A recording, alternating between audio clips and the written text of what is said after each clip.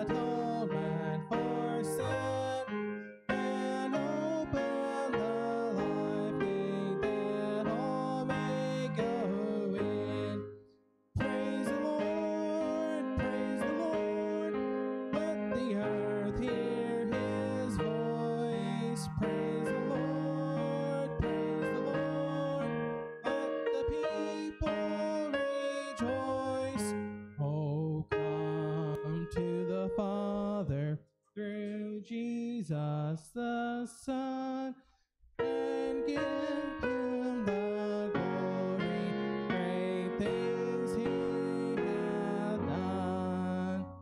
Oh, perfect redemption, the purchase of blood, to every believer the promise of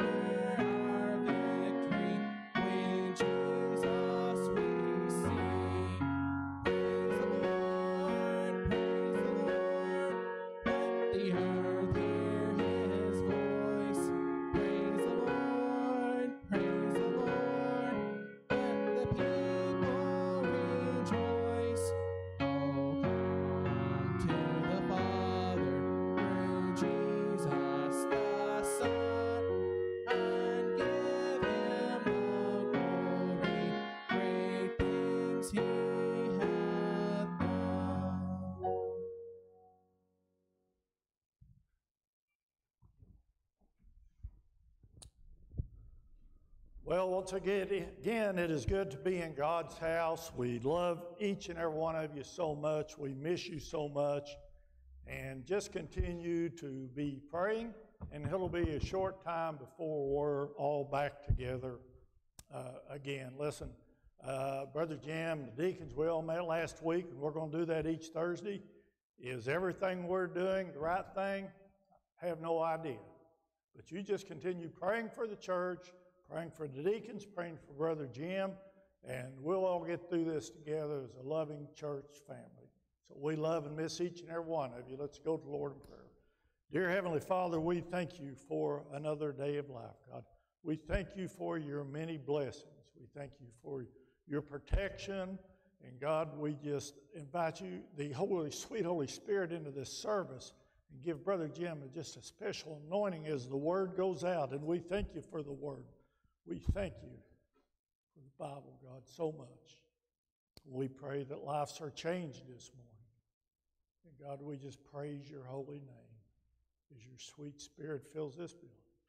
And we ask all this in Christ's name. Amen.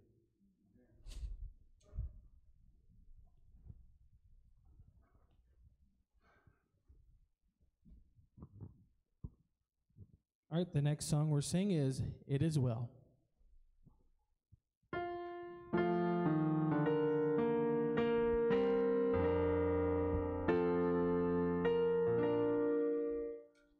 When peace like a river attendeth my way, when sorrows like sea billows roll, whatever my Lord, thou hast taught me to say, it is well with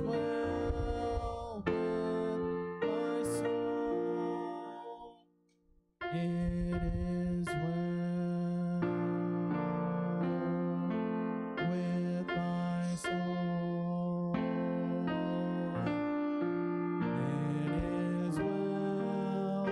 It is well with my soul.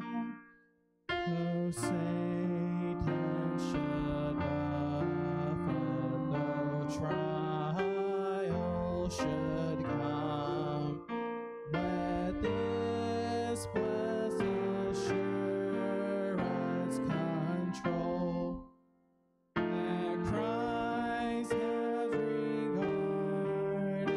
my helpless estate and has shed his own blood for my soul.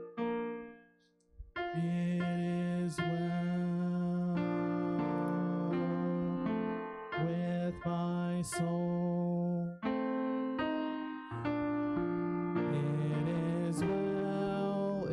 It is well with my soul. My sin, oh, the bliss of this glorious plot. My sin, not in part, but the whole, is nailed to the cross, and I bear it no more. Praise the Lord,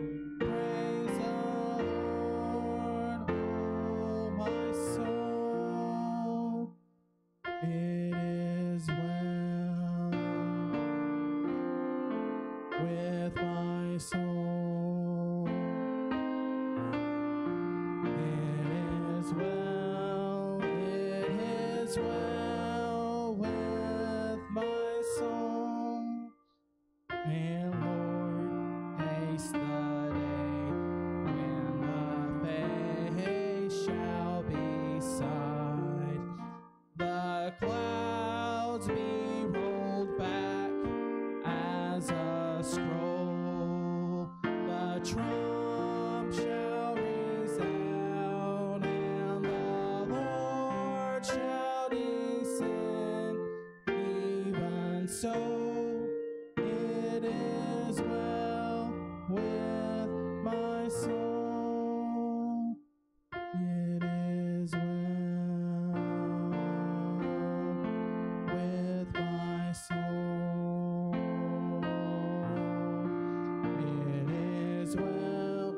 It is well with my soul.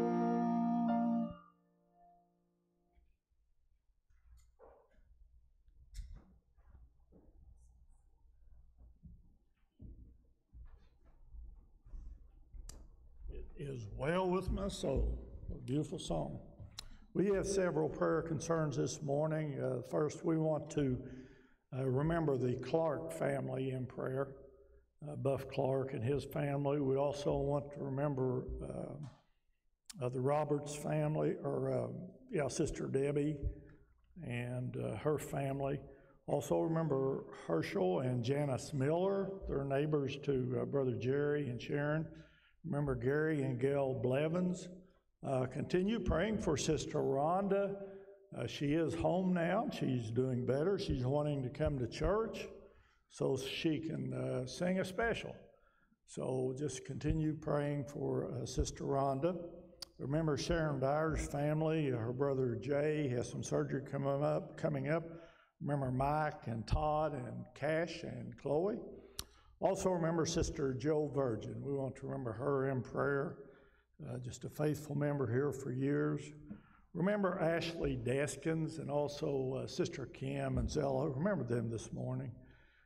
Brother Junior, Sister Lucille, Brother Earl, Bill and Reba, Brother Dave and Sister Sharon. And we want to continue to praying for our school kids, our country, our president, and our church, and all those that are affected by the virus. So I'm going to ask Brother Jim if he'll word a prayer for all of our sick. Our Father and our God, we're so grateful for another day you've given us, Father, and we thank you for the privilege that we have of lifting these up in prayer. We know that you're mindful of each and every one. But Father, we just ask a special blessing upon each of them today. Father, for those who've lost loved ones, we just pray that you would comfort them and give them the peace that only you can give. But Father, right now, we just ask you to pray for those that are going through a very difficult time. Many are sick, Father. Many are going through a tough time with the virus. Many are going through a tough time with just other ailments. But Father, we just thank you for the fact that you're mindful of each and every one. Father, we lift up our church family to you. We miss them so very much. Father, Yes. we want them to be back here. Bless them. And Father, we're looking for the time that we can all together again as God's family, as we gather here in God's house each and every week, Father. We just pray that you comfort us as we go through these difficult times. And Father, just bless us as we wait for that time that we can all be together. Father, we just pray for the message this morning. It's your message, and we just pray that, Father, we'll find lodging in the hearts of those that need to hear. And Father, we just pray for just a touch from you in each and every heart today. Father, again, thank you for the privilege of prayer. Thank you for the privilege of delivering your message. Father, you're a loving God, and we just love you and we praise you. We ask you to watch over us throughout this day and throughout this service. For it's in Jesus' name that we pray. Amen. Amen.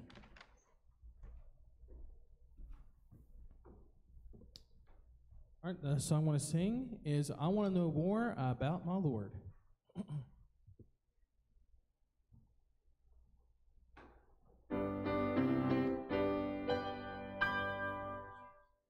While traveling through this world of sorrow, I'm on my way to glory land. My trials here, I'll not turn back for some tomorrow. My trials here, I'll understand. I want to know more about my Jesus. I want to know more about my Lord. I want to know more about that mansion I'm going to receive as my reward. I mean no more about that homeland. I mean to go there someday by faith. And after I reach that heavenly city, I mean to know more than I know now. I'm glad I know the blessed Savior, for through his blood he set me free. Though rough the road, I shall not waver, for some glad day his face I'll see. I want to know more about my Jesus. I want to know more about my Lord. I want to know more about that mansion I'm going to receive as my reward. I want to know more about that homeland. I mean to go there someday by faith. And after I reach that heavenly city, I mean to know more than I know now. He promised when his soul ascended, I'm coming back, the Lord did say, upon his promise you depended, on wings of love you'll soar away. I want to know more about my Jesus. I want to know more about my Lord. I want to know more about that mansion I'm going to receive as my reward. I want to know more about that homeland. I'm in to go there someday by faith. And after I reach that heavenly city, I mean to know more than I know now. I mean to know more than I know now. Amen.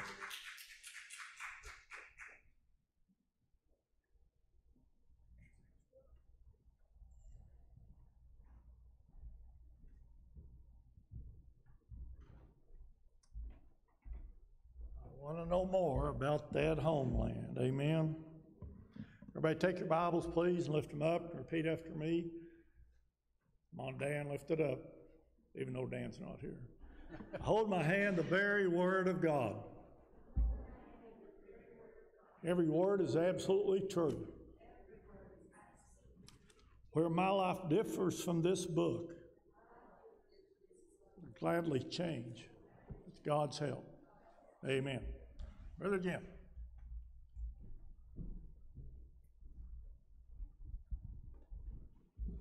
Well, I pray that it is good with you physically, but I also pray more importantly it's better with your soul. It's good with your soul, and one of these days we will go home to be with the Lord. Brother Dave said it, I've said it, but we miss you folks. And hopefully we can get this virus a little bit further behind us so we can get back together as God's family again in God's house. You know, there's a renewed interest today in storytelling because everybody loves a good story. We just love stories. And I think one of the reasons that is true is because we have learned that telling stories and using illustrations and drawing verbal pictures help us to understand better the message that is being taught.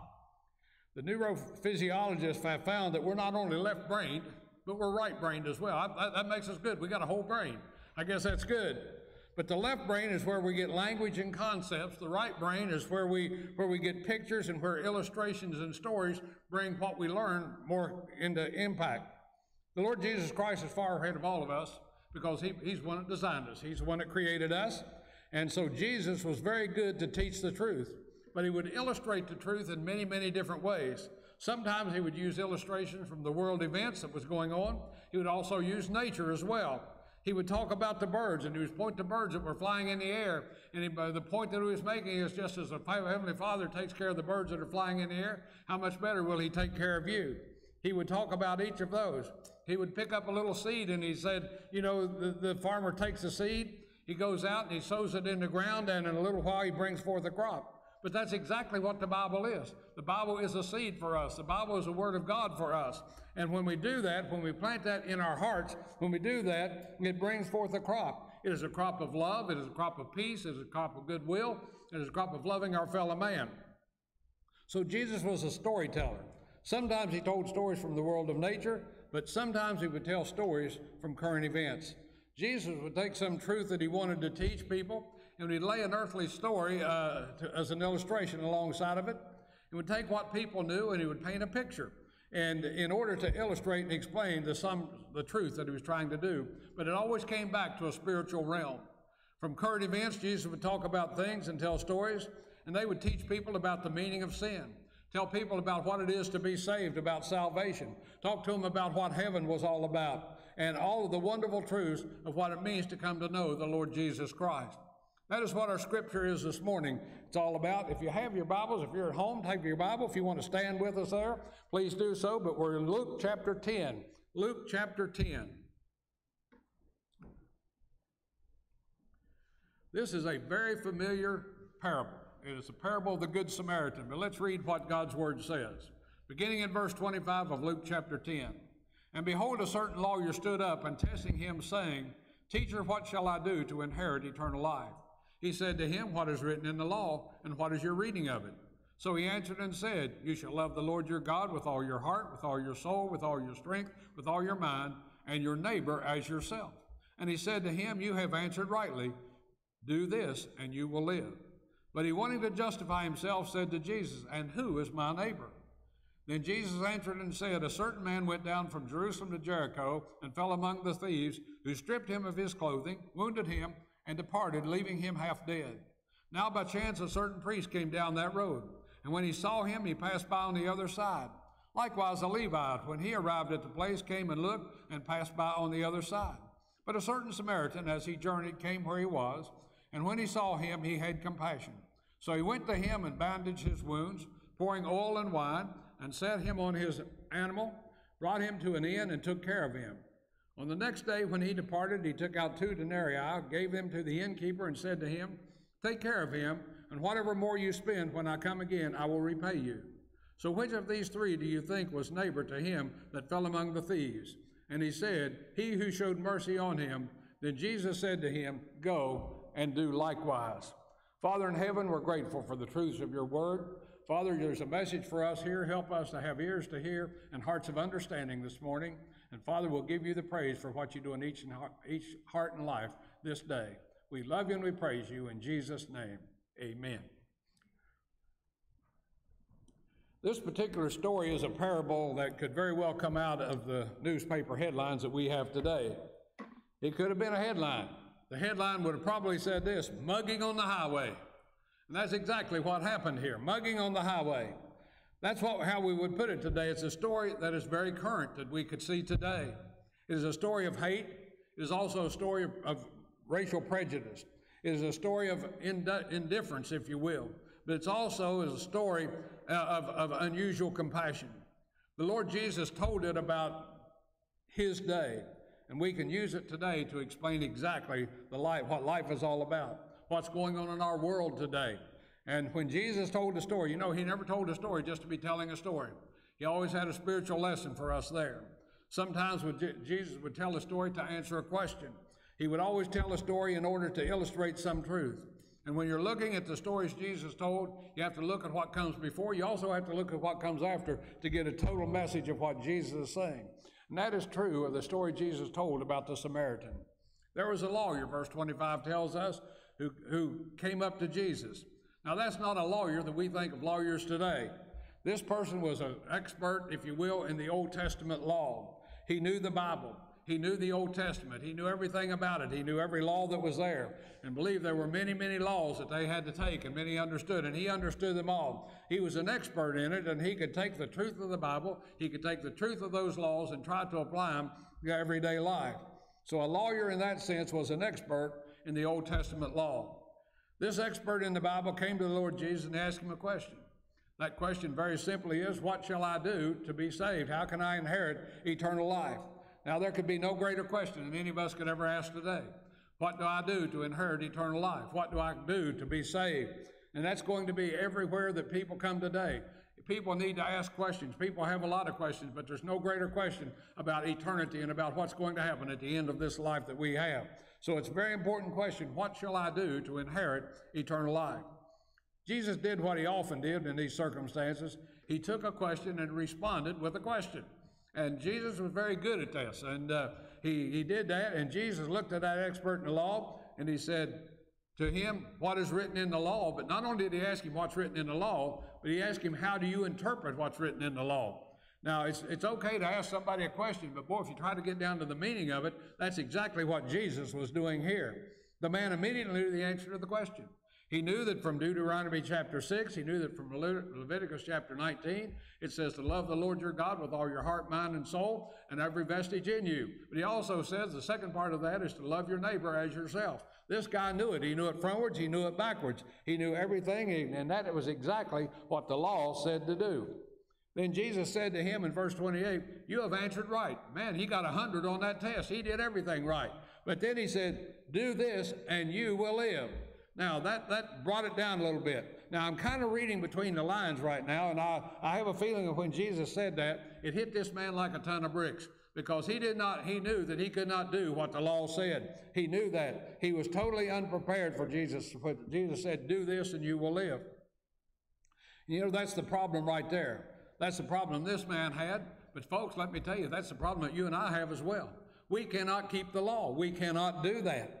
That's the requirements of the law. That's why we can't be saved, by keeping the law. The law says do this and live.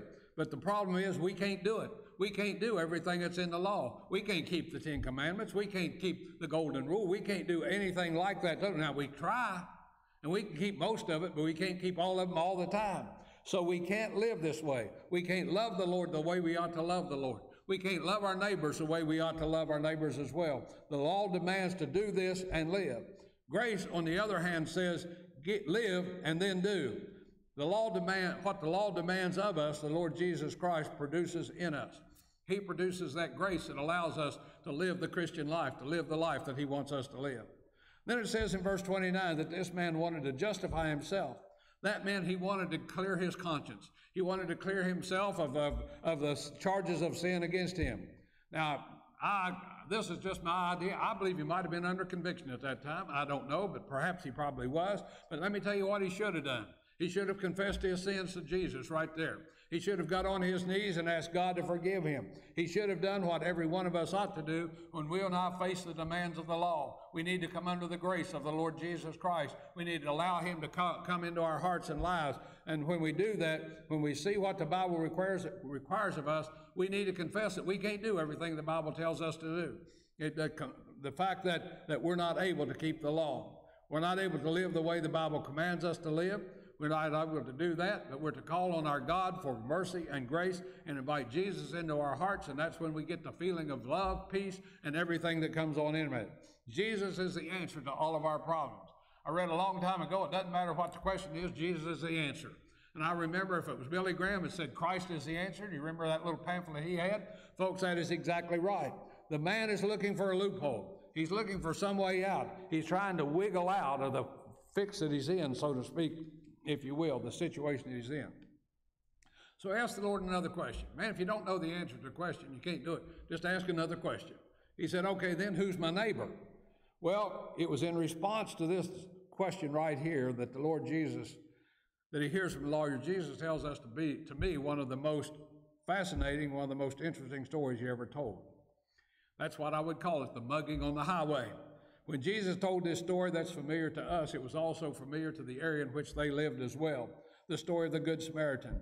He shows us how people relate to other people. He shows us 3 categories of people in the world today and on the basis of how they relate to other people. First of all, there are people who abuse other people. They're abusive people. The story begins in verse 30 with a scene that would be familiar with them in that area at that time. And we'd understand it said a certain man went down from Jerusalem to Jericho. Now understand that is about a 17-mile journey.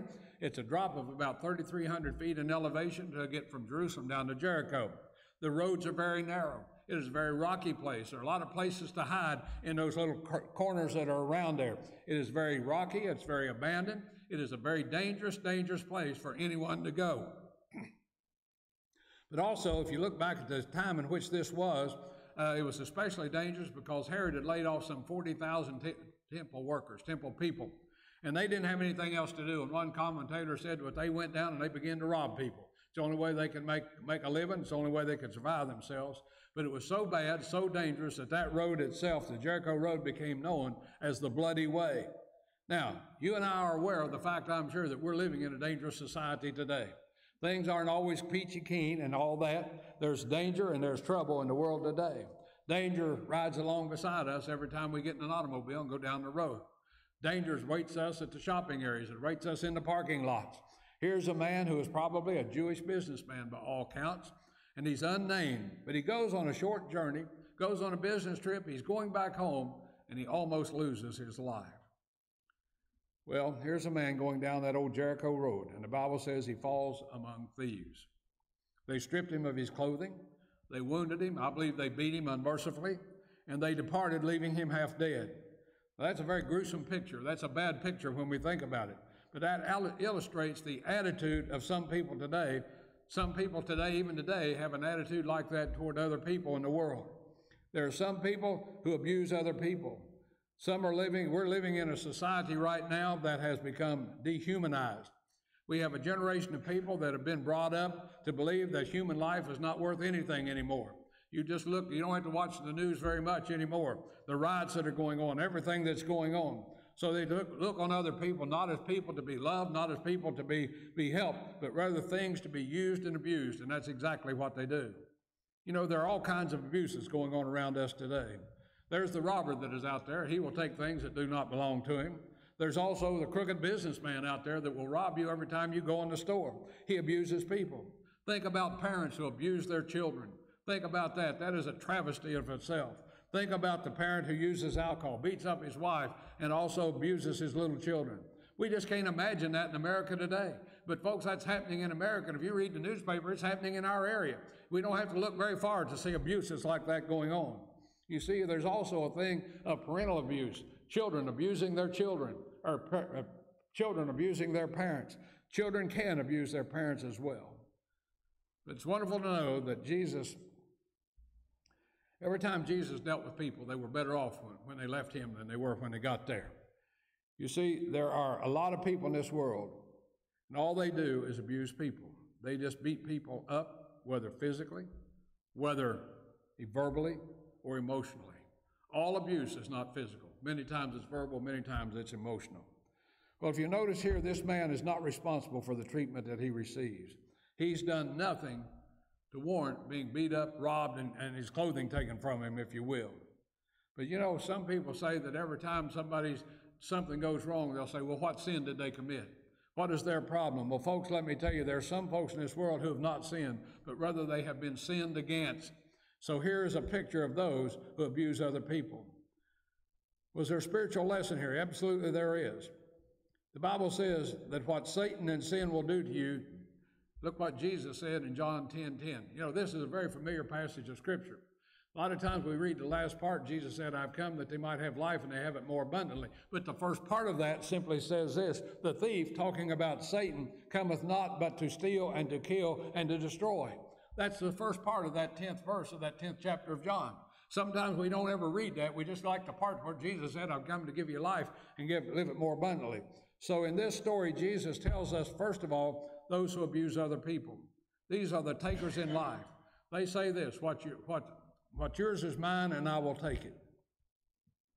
I believe at this time Jesus had their attention. Everybody is at attention because danger and abuse and victimization are something that we're all familiar with. Well, as the story of the Good Samaritan continues, the next character appears in verse 21. It is a priest. Now, second, we see, if you will, those who avoid people. The priest is on his way and he sees this man on the side of the road who has been beaten up and left half dead. It says when the priest saw him, he moves to the other side. Now I want to bring this up to date. I'm going to tell you, this is a preacher that's walking by. I can talk about us. I can talk about us, if you will. So when we think about that, in those days, a priest was a person who, in all probability, had been up to the temple to serve in the temple, and he is on his royal robes, if he has those on, he's on his way back to Jericho. It is said there are about 12,000 priests in Jericho, and they would take turns going up to Jerusalem to go into the temple and serve in the temple there. That's exactly, in all probability, what this priest had done. He had done that, and when we think about that, we understand that he's done his duties for the Lord. He's been up to the temple, he's served there, but now he's going back home, back to Jericho. He's on his way from church, and he's been preaching. Maybe we think about that. If we're calling him a preacher, maybe he's preached a powerful, powerful sermon on loving the Lord. But he comes along, and here's a guy who is near dead, next to dead. Here's a guy on a desolate road. Very few people come along.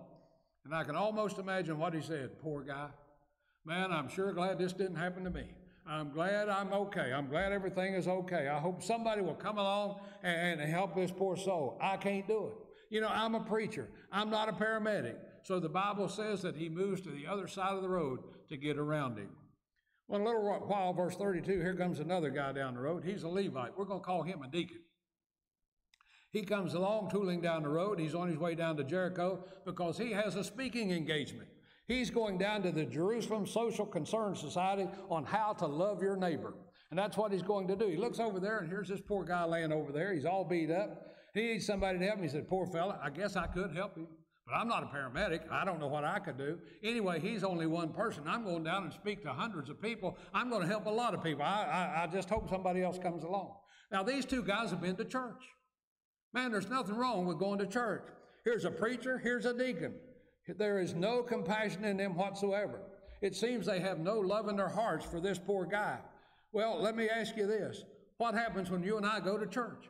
When we go to church, what happens? We sing wonderful songs together. We hear the Word of God. We study the Word of God. We worship together. We praise God together. But does anything else happen? What happens when we leave here? Does any take place in our hearts and changes our attitude and our outlook toward other people? Folks, I pray that it does. What's the philosophy of these two guys? Their philosophy is their philosophy of those who want to avoid other people. Now, I am sure they had a lot of excuses they could have used. They could have probably said, you know, we've been gone from home a long time. I got to wait and get home and get my kids. I can't be held up at all. I can't do that. I'm sure I don't know how to help this guy. I'm sure that I'm not a paramedic. I'm sure I could probably get blood on my hands and all that. So I'll just go my way. Well, folks, these aren't bad people. I don't believe they're bad people. I believe they're good guys. They are just busy. They are just busy. There are a lot of people who aren't bad, but they're just too busy to do what God calls them to do. And we have to be careful of that. They got a lot going on. Now, one of the things that's happening in American society today, people don't want to get involved. They just don't want to get involved. We have a tendency nowadays to retreat to our own homes. We want to sit there and we don't want to be bothered anymore. Two greatest problems in America are ignorance and indifference. And there's a lot of that that's causing people problems. You know, God made us to relate to other people. That's what's so devastating to me about this virus. We're not relating to other people. We're not able to do what we do here, and that's hug. We do that. We're huggers. We're a hugger church. Maybe we can put the name out there, the hugging church. I know that. And there won't be anything wrong with that because that's what we do.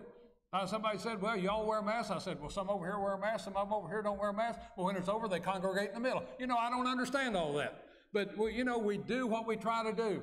And that's exactly what we try to do. But God made us in a way that we want to be around other people. We want to love other people. We want other people to be around us. And that's the joy. That's the Christian fellowship that we can share one with another. And again, that's one of the devastating parts of this virus. God made you to relate to other people. God built you in such a way that you need other people. You cannot isolate yourself from other people. But the philosophy of many is to avoid other people, not get involved with other people. Like I said, I realize this virus has caused us to be with and helping other people is very, very difficult, if not almost impossible. But folks, it's not always going to be this way. It's going to get better. It's going to get better, and I pray soon. I pray soon.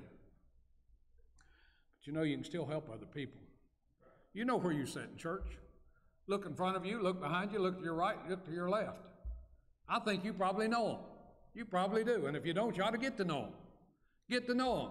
Make a phone call. Ask them how they're doing. Tell them you miss them. Tell them you love them. And don't tell them that if you don't, but I hope you do miss them. I hope you do love them. Just be sure that other people know that they're not forgotten. We're doing the best that we can, but we can't reach out to everybody. You all get to touch people that we just can't get to. Well, there's a spiritual application here too. The spiritual application is very simply this. It can't do anything in the world for you. Religion can't. All religion can do is take you through a ceremony, take you through forms, take you through formality, and make you feel bad. Make you feel bad. But it can do nothing to help you. These two men were religious, but they didn't do anything for this poor man. The religion didn't help this man. Religion can't do anything for us. What people need is salvation. They need Jesus, not religion. By this time, folks are really having a good time because everybody likes it when the preachers and the deacons are the bad guys. Well, the priest and Levi were bad guys. Now, Jesus throws them a curve, and they're not ready for this one. But I love verse 33. But a certain Samaritan. Now, remember, he's talking to Jews. He's talking to the Jews. The minute Jews brought up this terminology, a Samaritan, I can almost hear the people taking a very deep breath. Where's he going with this? Oh, me. Oh, me. Now, you know the Jews didn't have very good feelings about the Samaritans. What did they say? They wouldn't even go through the land. They didn't even want any relationship to do with them at all. So here in those days, the Jews are about to get a message. Now, you fill in the terminology about who's coming down the road. Folks, let me tell you, no one race has a corner on all the love. No one race has a corner of all the hate, all the prejudice, because it goes both ways. It's not the color of your skin, it's what's on the inside of your heart that really matters. That's all God cares about. He doesn't care what's over the outside of the door. He wants to know what's on your heart. That's exactly what he's wanting to do. So here's a Samaritan, and the Bible says the Samaritan comes along and sees this man in the condition that he's in. Now I want you to see the philosophy of the Samaritan. There are those who abuse people. Their philosophy is, what's yours is mine, and I'll take it. There are those who avoid people. They just don't want to get involved with people. There's what's mine is mine, and I'm going to keep it. Then the praise goer, the Lord says, lastly, there are those who assist people. Their philosophy is, what's mine is mine, but I'll share it. I'll share it. Sharing what we have. Verse 31 says, and by chance there came down. The word means by coincidence there came down. From an earthly perspective, there are circumstances that go on. There are coincidences that come along. But I believe God arranges the circumstances of our lives to get people to where he needs them to be, to get people in contact with the people that he needs to get them in contact with. It's not a coincidence that people are watching today. It's not a coincidence that I believe God allowed you to tune in today. So here's the man philosophy who is, what's mine is yours and I'll share it. He's going to assist this man. And as you look at this, there's a beautiful picture of what love is all about. His love is in action. Here's love in action. Love is a compassion that feels. Love is there. Verse 33, he says, come to the man, he saw him and had compassion. You know, that's a word that is used very beautifully. Sometimes the Bible would see multitudes of people. He would have compassion on them. Think about the time he saw the multitudes gathered around and he had them sit on the hillside. It says that they had not eaten, but he had compassion on them. He had compassion on them. Well, when we think about that, it means to be deeply moved of people. It means for your heart to go out to someone else. Love is a compassion that feels. Do we have any feeling for people today? Do we have any people for that? You know, I think about our church. We're in a city where there are, I'm sure, hundreds and hundreds of lost people that are out there. What's our compassion for them? What do? Well, we think, is our heart moved for these people? God help us not to just go through the motions of the love of church, but to have a heart that really reaches out to other people and feels for them, one that makes contact. Verse 34 says he went to this man and he bound his wounds. He had to get his hands dirty, if you will. He had to do that. Now, most of us want love by long distance when it comes to something like this. We want somebody else to go the loving for us. We want somebody else to do the ministry for us. Let the deacons, let the preacher do that. And folks, let me tell you, as deacons and preachers, we got to do it. We must do it. We can't stand idle. But I believe he wants all of his children to get involved in helping other people. Love is a compassion that feels, and that's exactly what he has for us today. Love is also a care that helps. He went down to where the man was. He poured oil and wine. Those were the two antibiotics of that time. The oil was to soothe and the wine was to cleanse. He's getting personally involved with this man. He took care of him. Put him on his own animal, carried him to the inn, left 2 days of wages and had to take care of him. And when I get back, if it's cost any more, I will pay the price. I will take care of it. Folks, that's love. Love is compassion that feels. Love is a care that helps. Love is a commitment that endures. He said, I'm going to come back, and I am committed to this situation. Spiritually, this is a very beautiful picture of what Jesus did for us. You and I couldn't go to where Jesus was, so he came to us. He left heaven, and he came to where we were. We were helpless. We were beaten spiritually. We were bruised. We were half dead by sin, and Jesus come and paid the price that we could not pay for ourselves. He did that by shedding his blood. He did that at Calvary. Jesus put us into his family. I love the song we sing, I'm a part of the family of God. I love that song. He rescued us from our sins, and he says, one of these days I'm coming back. When I come back, I'm going to take you home with me. Jesus asked which of these was the neighbor. It was obvious. The story it was so plain. Nobody could miss it. The man said, he that showed mercy. He that showed mercy. Jesus gave him another opportunity. Jesus said, go and do likewise. Go and show mercy to those around you. Right there is where the gospel comes in. God's message this morning is about loving other people. God's message this morning is about helping other people. God's message this morning is how we ought not to abuse people, how we ought not to avoid people, and how we ought to assist people. But you see, the truth of the matter is that we look in our own hearts. Many times we're not capable of the kind of living that God wants us to do. When Jesus says, go and do likewise, we can't do it on our own. We've got to have him with us. He's got to have us in the power of the Holy Spirit. Help us do that. Admit that we don't have the kind of love for the Lord that we ought to have. I keep thinking back to that story when he asked Peter, he said, Peter, do you love me? He asked him 3 times. Do you love me? Do you love me? Do you really, really love me? And I wonder if he asked me the same thing. Jim, do you love me? Well, Lord, you know I love you. Jim, do you love me? Well, Lord, you know I do. Jim, do you really love me? And that hits home when you think about that. Oh, yes, we all love the Lord. We all say we love the Lord. But do we love him enough to do everything he's called us to do? That's what he's asking today. You see, it must be an awful thing for people to live with the kind of hate that so many live with today. So much prejudice in their hearts that they live with today. And folks, I'm sad to say we see that more in America today than any other time in my life. I've been around a long time. It must be a terrible way to live. But there's a better way to live, and that is a way of love. That's the way of Jesus. You can learn to live the way of love if you come to Jesus and let him make you a loving kind of person. The more we love Jesus, the more we're going to love other people. That's what's going to happen.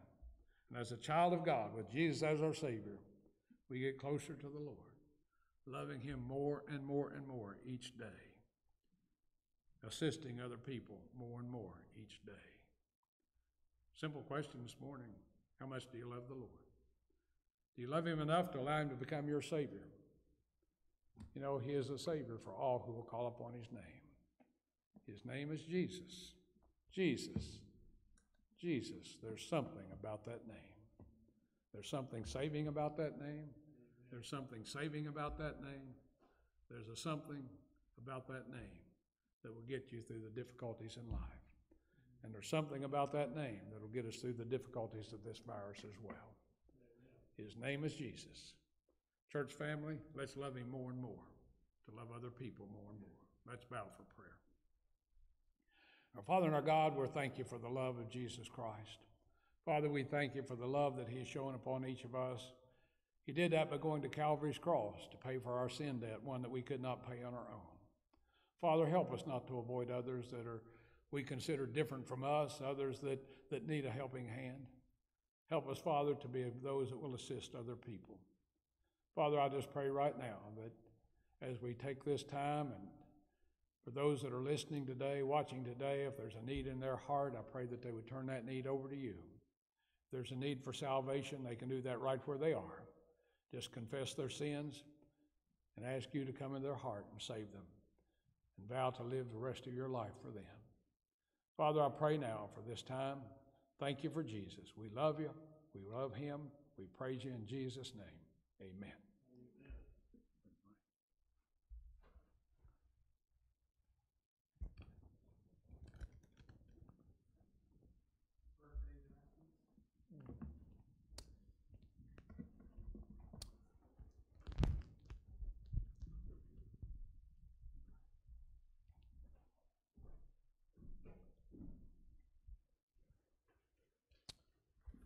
Well, first we thank God for the word that was brought to us, that he sent to us through Brother Jim.